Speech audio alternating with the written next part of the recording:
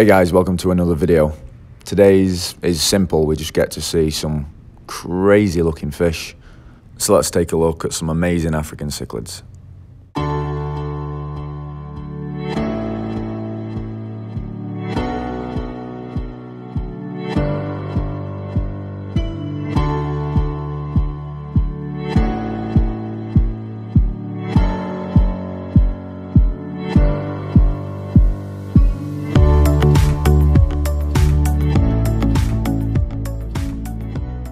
So some of you may have already realised from the title, but this is a revisit to AdamsCichlids.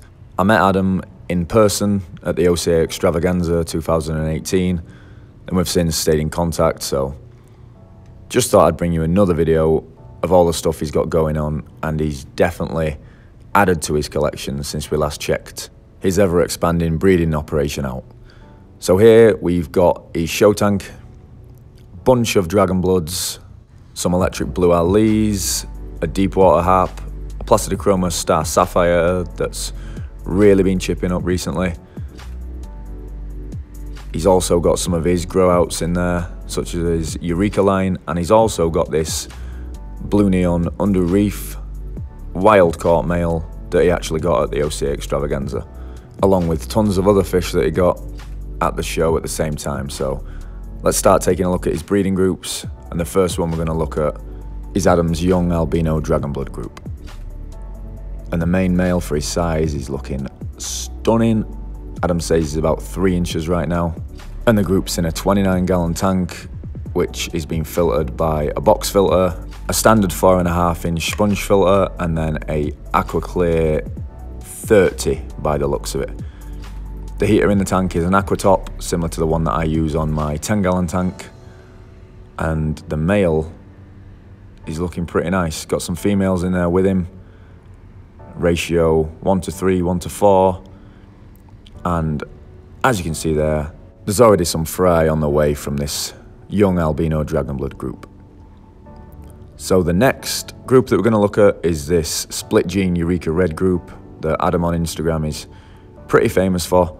And this is the main breeder male, which is in a 60-gallon tank with a bunch of females. So I'll just let you take a look at this stud while he's nice and fired up.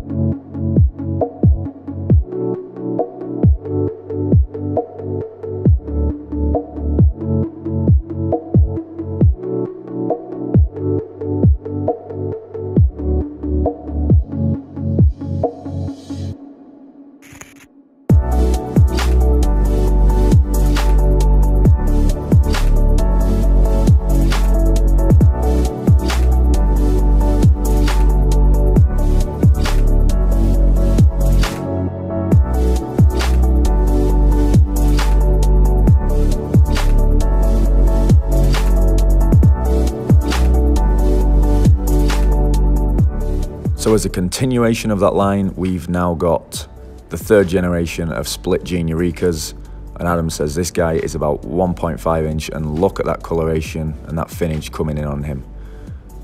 Absolutely unreal. That's a little Marina breeder box that comes in really useful when you're breeding if you want to separate fish.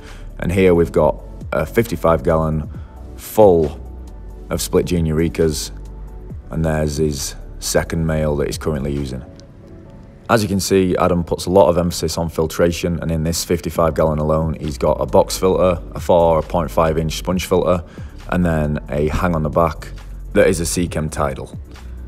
So the next breeding group that we're looking at is albino Eureka reds, and this guy isn't too bad either. Again, really showing off the finnage that is prevalent with the Jacob Freiberger variant. And this group is in a 55-gallon acrylic tank, where Adam's using the box filters or sponge filters, again as filtration.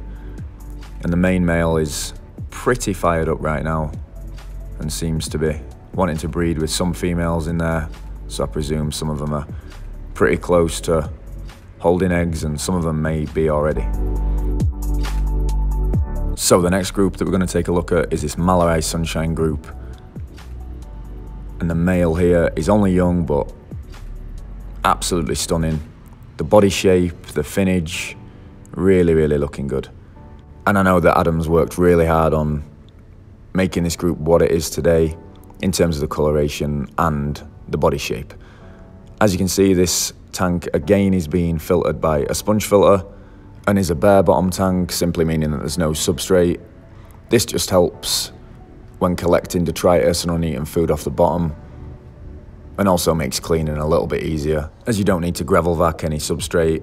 And if you do water changes frequently and happen to find a time where there's not much detritus on the bottom, you can just simply throw a pump in there, drain the tank halfway and fill it back up. So anyway guys, that's the Malarai Sunshine group, and here we've got a 20 long, 2 sponge filters and some Malarai Sunshine grow outs, and these guys look to be putting on some size. In this tank, a lot of these fish Adam buys personally, either off Facebook groups or certain contacts that he's got in the hobby, but I know for a fact that he got a lot of them at the OCA extravaganza because I saw him carrying around some huge boxes. And for right now, all he's doing with these fish is just growing them out. I know he's potentially wanting to start some groups from these fish, but obviously it depends on how they progress. But there's some nice males in there that are looking really good. Here we've got one of my favourite groups of Adams, which is a White Knight Friar Eye group, and the males here just look unbelievable. This tank is a 20 high where we've got 2 sponge filters, again no substrate, just makes cleaning a little easier. But oh my lord, the 2 males that he's got in there, unbelievable. If you ever want to get rid of one of the males, Adam, feel free to hit me up. I'll take one of them off your hands. Don't worry about that. If you're struggling for space, I can take one of them. Just let me know, and I can always come get one from you and help you out if you need it. In this tank, we've got some albino Malarai that are growing out, and Adam again is just growing these out. I believe this looks like a 10-gallon, just to see what they turn out like. If he wants to breed them, he can breed them. If he wants to sell them at any point, he can sell them. But that's kind of the cool thing about buying them young. You get to see them progress and really colour up, which I enjoy doing. And by the looks of it, I think he enjoys doing as well. This tank, filtered by 2 sponge filters, and then there's a nice little heater in the bottom of the tank. Here we've got some Red Empress and Albino Sunshines growing out, and that guy is looking pretty nice. Should definitely breed him. But I'll now leave you with Adam, who's going to take over and show you the rest of his groups. With one tank being a 125-gallon with a bunch of grow outs in, which is really cool, so make sure you stay tuned. Got some albino Malarai Sunshine. There's the first male to color up right there. Starting to get some nice yellow and blue on the dorsal. We got that golden yellow in the body, and you can see the tail fins starting. This one might be a male as well. Got a albino ruby red male who is actually for a buddy of mine. He's going with a breeding group that I'll show you in a second. In the middle of some water changes here. Ran out of hot water, so we're just kind of chilling. Yeah, this little albino ruby red's quite the little stud. Over here we've got some Placidochromis Deepwater Hap Electra. There's a nice male right there. Bought these guys at the OCA extravaganza in November at about 1 inch. The guy's about 2 inch now, and he's starting to look good.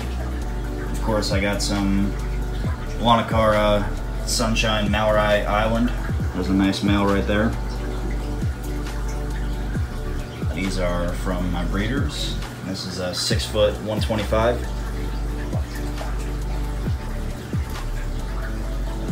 Got 2 XL sponge filters, regular 4.5 inch in diameter sponge filter. FX5 with lava rocks and sponges, and an Aqua Clear 70. We've also got some Placidochromis Madoka White Lips, 2 of the big ones that I believe are males, about 1.5 inches. The rest of them are in a tank that I'll show you in a second. And here, this tank, we got some Alanacar Turkis, which you can see right there. Here, we have some Alanacar Malandi. There is the biggest one right there that I think might be a male. These guys are all about 1.5 inches. And one lone Placidochromis Deepwater Hapolectra. This small little runt, so I left him in this 20 long. Moving over here to the 40 gallon. We got some F2 Taiwan Reef, Higa Reef. That is definitely a male there. He's about 2.5 inches. He's starting to look good. Here is some albino Benga Sunshine.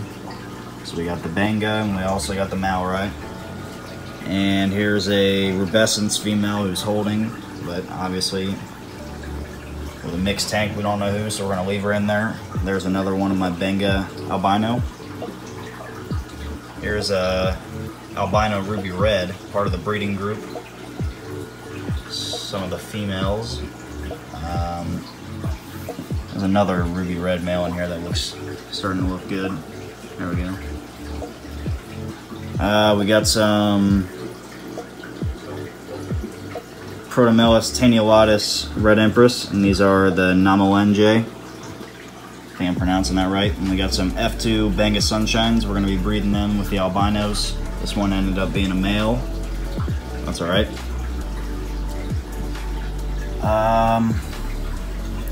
We've got another Benga male in here somewhere. Here he is. This is probably the nicest one. I just did a water change, so they're a little colored down, but he's looking pretty good lately. And I'll second that, he is looking pretty good. Anyway guys, that's all for today's video. I hope you've enjoyed the tour of Adam's Cichlids. If you've got any questions, make sure you ask them down below. I'm sure Adam will be more than happy to answer any questions you might have. And from me, thanks a lot for watching, subscribing, commenting, and all the other good stuff you do. We'll see you on the next one.